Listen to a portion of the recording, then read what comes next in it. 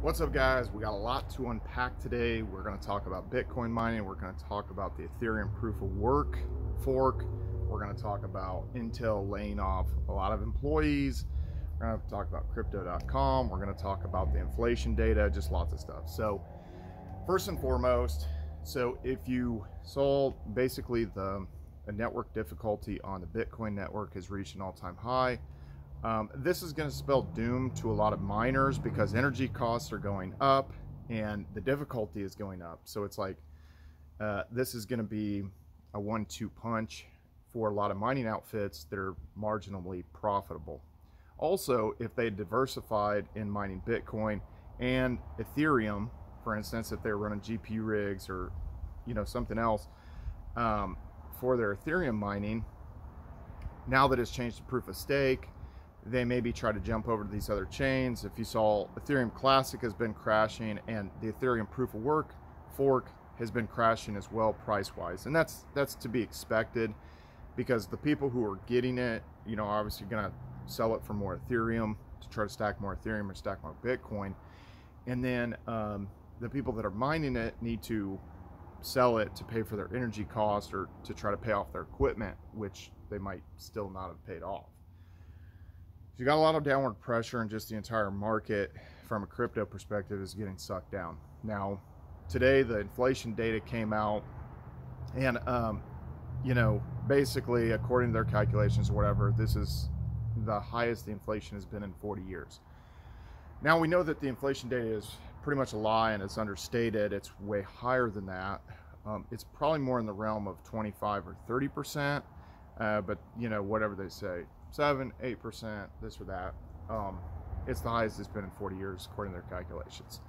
Now that's going to spell doom, obviously, for a lot of people. They're clenching up on going out to eat, doing different things, and computer related stuff. It's really kind of hit the tech sector extra hard. Intel's talking about laying off 20,000 employees. That's one company, and this is what happened last recession. On a daily basis, you'd see different articles coming out that, IBM's laying off 10,000 people, John Deere's laying off 10,000 people, Caterpillar's laying off 30,000 people. These kind of like articles just kept like rolling out. Again, we're in the 2007 iteration. 2022 is like the 2007, and then next year for 2023, that's going to be like the 2008. And I've been harping on that. There's really kind of no way around it, because if the Fed's main silver bullet, they're trying to knock out this inflation, they're going to keep raising interest rates. It's just going to get worse for your average citizen, anybody trying to do anything. The fix and flippers in a lot of these different cities, they're going to be just completely obliterated, essentially.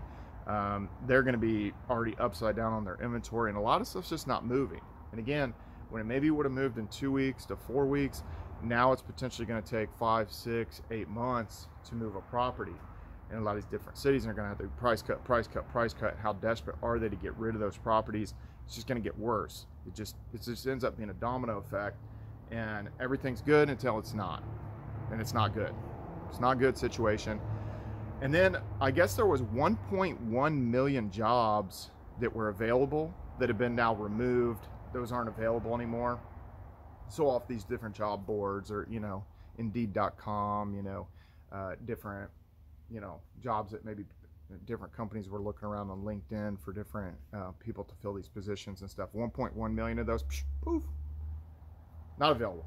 And then you guys that have been following me for a while, you've kind of seen my own experience of just trying to review some of these gig economy apps, trying to do some of this different stuff, and to not be able to turn up anything. And can you imagine somebody with 2 bachelor's of science degrees? There's several areas where I consider, a couple areas I consider myself an expert. I don't sit there and throw out the word expert like that I'm an expert at every single thing or something. But that being said, it's pretty shocking that I was not able to turn something up fairly quickly.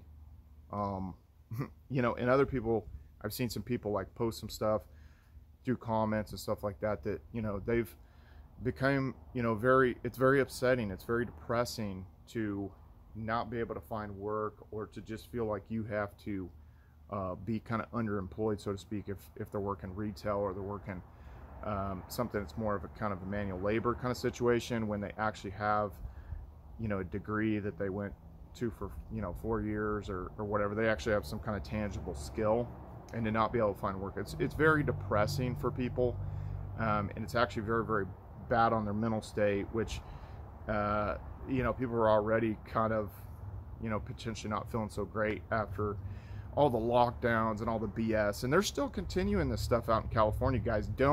I'm in Clown World headquarters over here, and they're still keeping up with this. I got a call actually for an after school program, and they had previously already told me that, oh yeah, you have to be COVID vaccinated.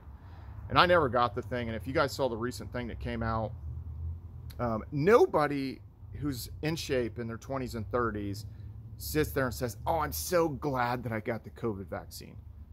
Nobody cares. It didn't work, and it caused more problems than it actually solved.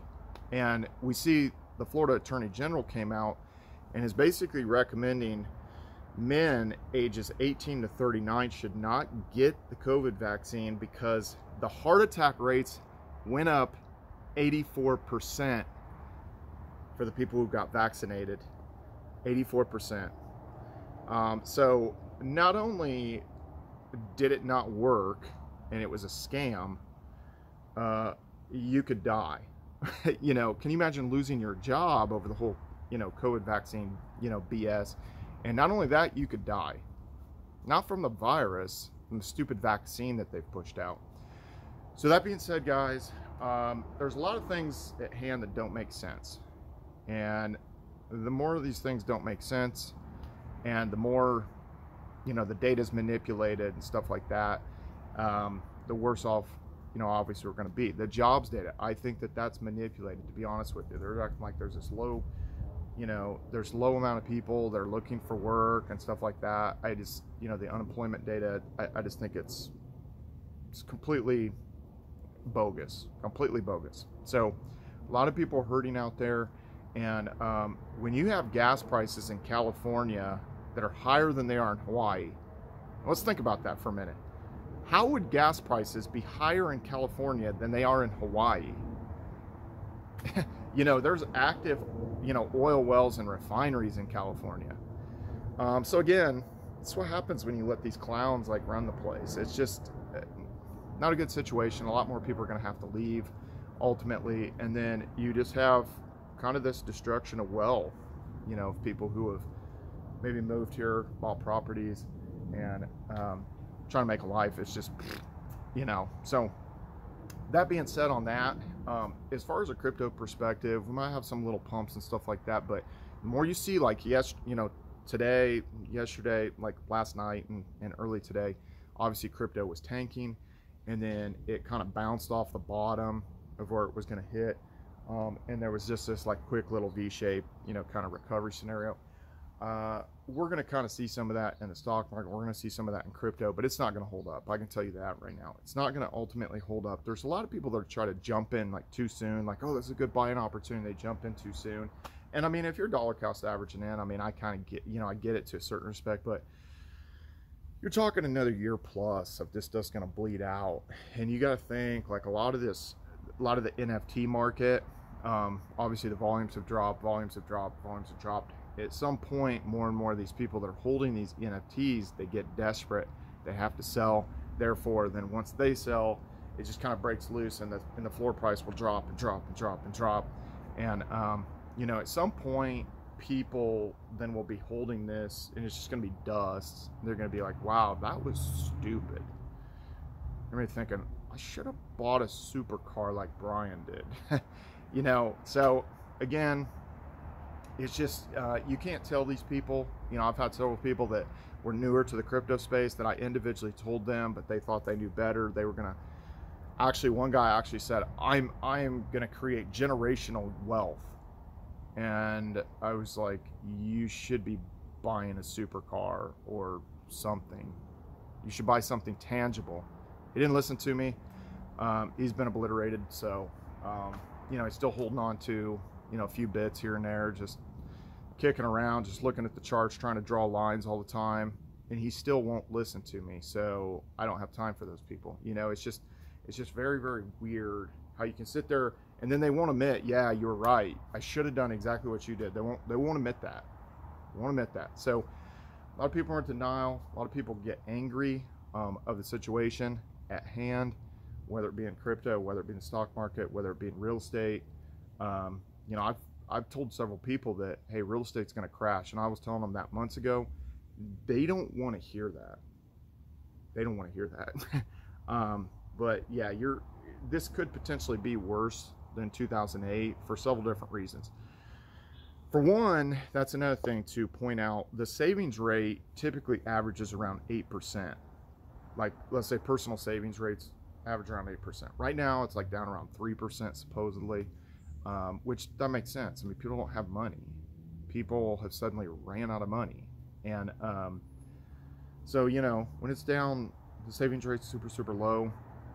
People can't operate, and they're just getting hit left and right with these food prices. And I keep mentioning the deodorant because that was a big shocker to me. It was like every stick of deodorant was $6 or higher. It's like, what is going on here? And a barrel of oil, I think it was around like $88, but I guess OPEC is gonna choke off the supply even more, which, you know, that's a whole nother thing. I mean, we should not be so reliant, obviously, on these other countries. We have the resources. If not just in the United States, in North America, we have the resources. So, I mean, again, just, you know, weird situation that we've landed ourselves in at this point. And I don't really see, there's not going to be any kind of quick resolution to it, because as they raise interest rates, obviously the situation gets worse. The economy clinches up even harder.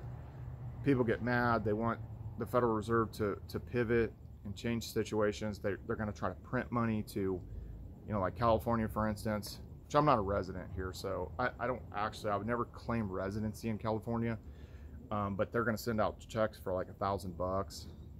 Various different states are doing that to try to like either garner votes or just kind of like, you know, soften the blow of this whole, you know, inflation situation. So they're going to send out checks of $1,000. But again, most of these states, most of these counties, most of these cities are broke as a joke.